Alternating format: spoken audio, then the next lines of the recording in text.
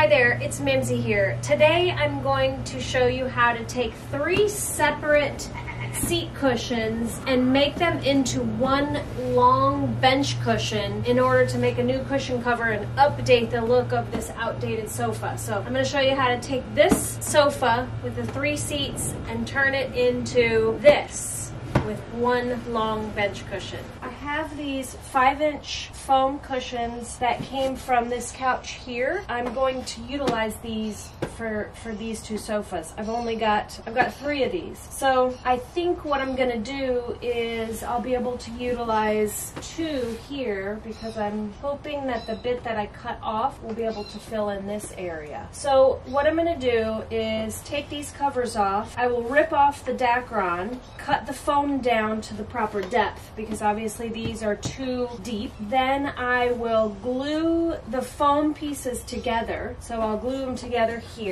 and then glue this piece to here, and then I will wrap the whole glued foam together as one long cushion. And that's how you do it when you don't have, I mean, you can buy 5-inch foam that's this long, but that would cost me probably, I don't even know, I haven't even priced foam in the last few months, and because of the prices of everything, a piece of foam like that would probably run me about 500 bucks. Maybe not. Well, maybe. For a 5-inch medium firm foam, it could at this point. I don't know. I called my upholstery supplier to get a quote on foam for a banquette cushion for a customer, and he said right off the bat, you know foam prices have gone way up, right? And I said, yes.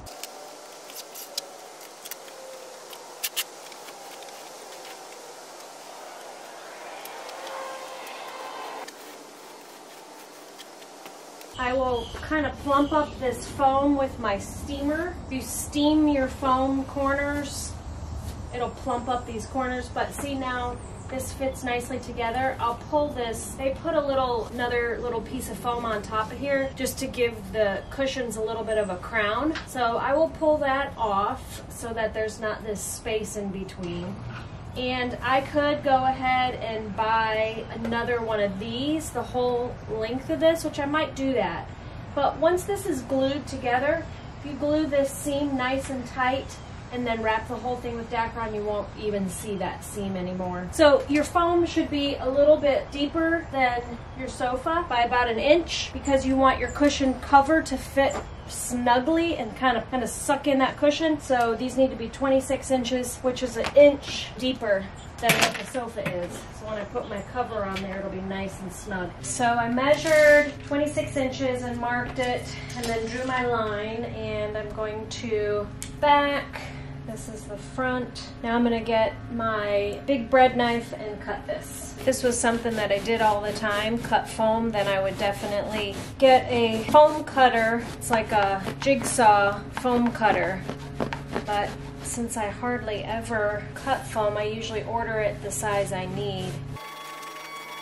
But since I had this foam, it's good to use it. It saves money and it saves petroleum. This stuff is petroleum based, which is really kind of ick. The other good thing about reusing old foam is that the off-gassing of this petroleum based product is already done because this is probably 20-year-old foam, so I don't have to worry about the off-gassing in my house.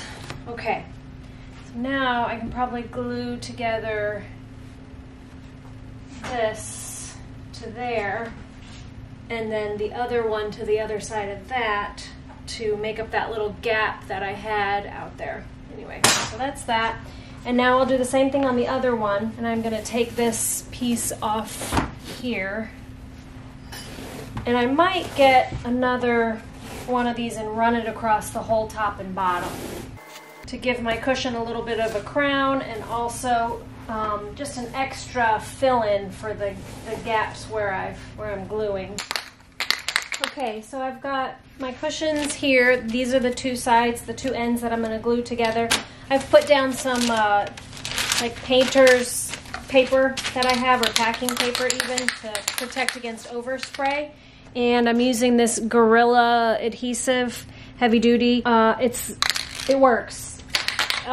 they do sell upholstery grade adhesive in a can like this at your upholstery supplier, but this works and I've got it. I might need to pick up another can at the upholstery supplier because I've got to run over there today and get the Dacron. So you want to apply a generous portion of this to both sides, and particularly go heavy at the corners, the top and the bottom, because you want to make sure that those are glued together nice and even so that they're not uneven like that.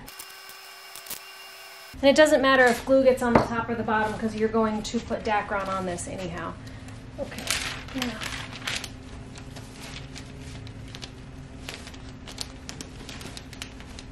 And like I said, you just want to make sure that your top edges are lined up. Okay, I'll let that set up and I'll do the end pieces.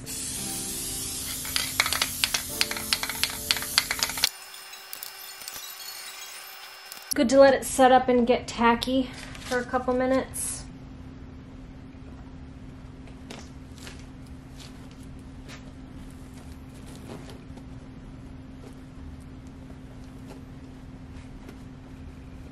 Okay, so I just came back from buying my roll of Dacron. I bought this at the upholstery supply shop in my area, and this is about, I paid $55 total for the Dacron and the professional foam glue. So now I'm just gonna cut it to the right length.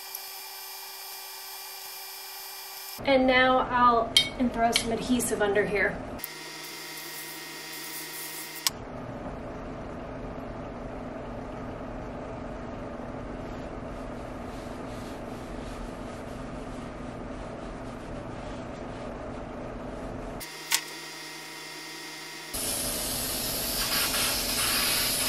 The nice thing about this is it doesn't overspray really. It's pretty thick, so it does not overspray.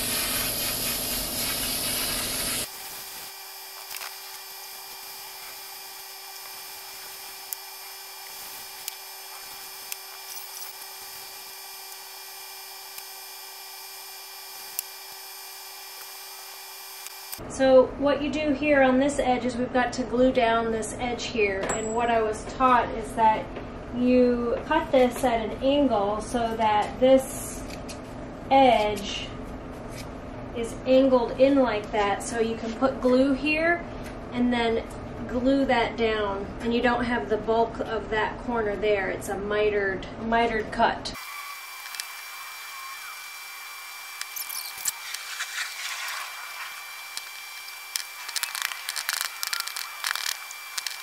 So that's how you make a bench cushion out of 3 separate foam cushions. If you'd like to see how I made this slipcover for this sofa, check out that video right here.